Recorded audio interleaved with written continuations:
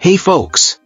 After witnessing episode 13 of our beloved Jujutsu Kaisen Season 2, fans are eagerly waiting for episode 14, and that's why I'm here to inform you the release date, time, and platform for that episode. Well, as we all know, or you might not, Jujutsu Kaisen Season 2 is going to release 23 episodes and each of them 24 minutes long.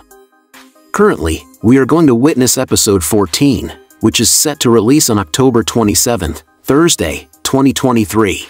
And if we talk about release time, it will release at 12 p.m. Central Standard Time, 10 a.m. Pacific Daylight Time, 1 p.m. Eastern Daylight Time.